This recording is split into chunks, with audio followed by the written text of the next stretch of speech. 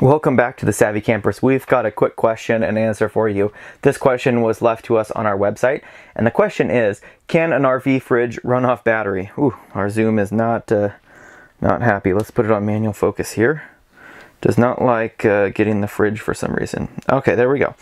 The answer to that is yes, an RV fridge can run off battery. There's three types of RV fridges.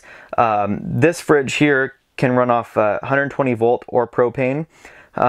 There's some other, the third version is a 12 volt fridge, and then that would solely run off battery. But in this one, in propane mode, you need the 12 volt battery to run the propane. It fires up the igniter, runs the electronics, things like that. It doesn't use too much battery, but it does need a battery to run the fridge off propane.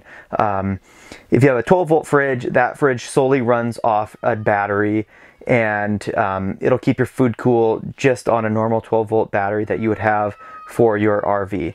Hopefully that answered your question. If anyone else has any other questions, please feel free to leave them in the comments like usual. And hopefully your camping trips go smooth and you have enough battery to keep your fridge going and your food doesn't get warm.